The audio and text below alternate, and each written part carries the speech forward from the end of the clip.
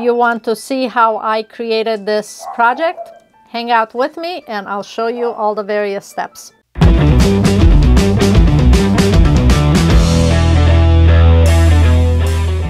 Hi, this is Diana. Welcome to my channel, Crafted Sweetly. If you haven't subscribed yet, or if you're new to my channel, please make sure you click on that subscribe button.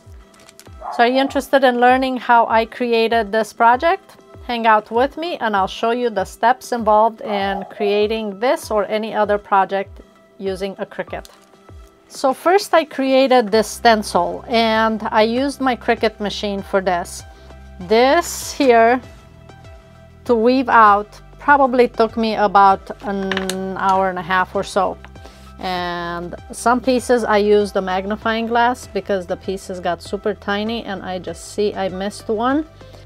Once you have all your whatever design you're using, you have to just weed out what you're planning on coloring. So right now for the design, wherever you see this purple, that's where it's going to stay white on the Yupo paper.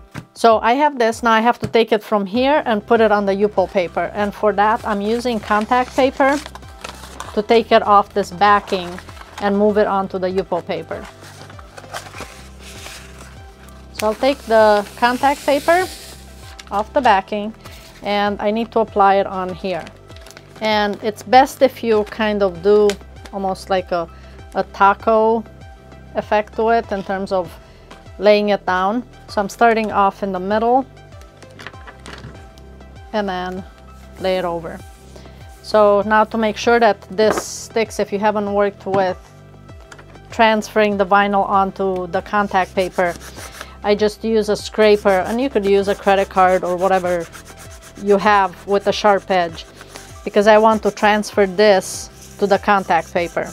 And you can check and see if it picks it up. So flip it over, and if it doesn't look like it's picking it up, then I'll go back and just press a little harder to it to make sure that it sticks to the contact paper. And once you have it, you're kind of rolling this backing right against it. So instead of lifting it straight up like this, I roll it against itself. And if it looks like it's not working, you know, if some of it is sticking, you can use your pick.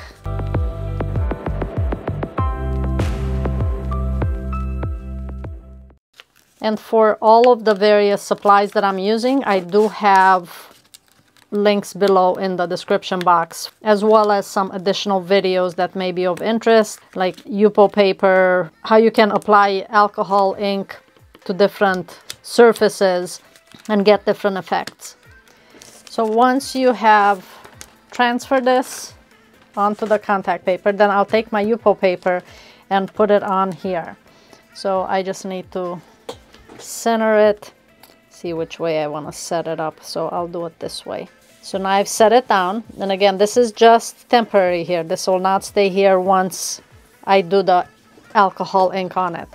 So same idea. Now I want to move it onto here. I don't want to press it too hard, just hard enough for it to stick.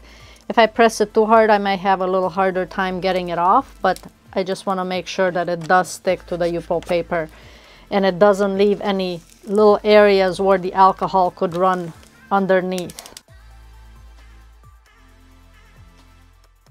And the contact paper you can save for other projects, so it's definitely not a one-time use. So once this is down, now I will do the alcohol ink.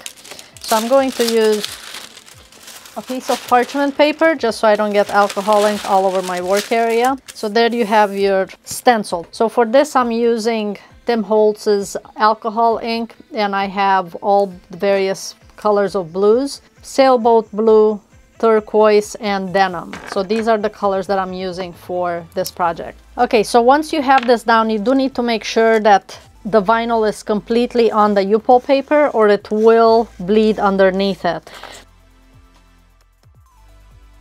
Then I will take also some blending solution. You don't have to, pretty much at this point you can do whatever you want with the outer surface.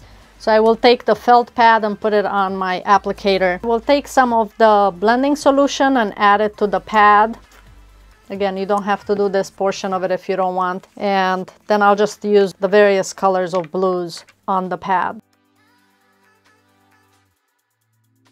And then just go on the Yupo paper and add your color.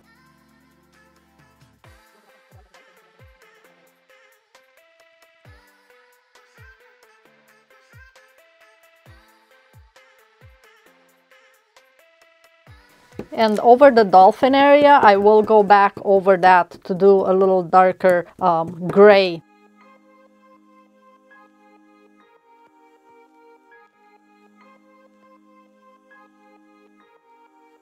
You could add ink directly to it if you'd like. You do not have to use that pad. And I'm using also a brush just to create some wave kind of effects to it.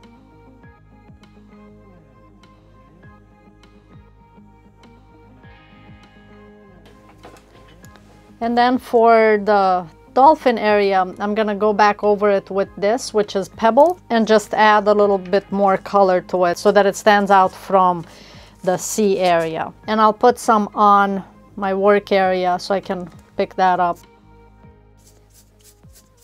And for this, I do want to make sure that I'm getting in the various areas where the stencil is created. Otherwise, you'll be able to see the blues with it.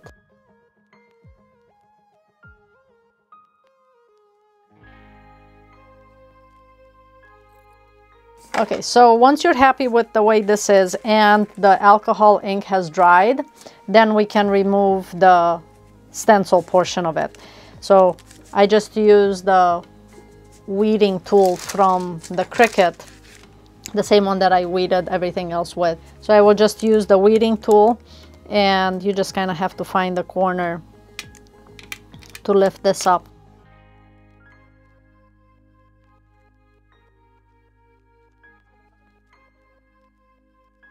Once you manage to get all of the stencil portion off, then this is what you end up with. So what I'll do is, the only thing is I'm gonna make his eye a little more prominent. So as you can see, a few places the ink did run underneath, but I don't think that's very noticeable, especially when you look at it from a little farther away. So would not be too concerned about that. So this is how I use my Cricut to create stencils in order to make some fun designs and then incorporate them with the alcohol ink on Yupo paper.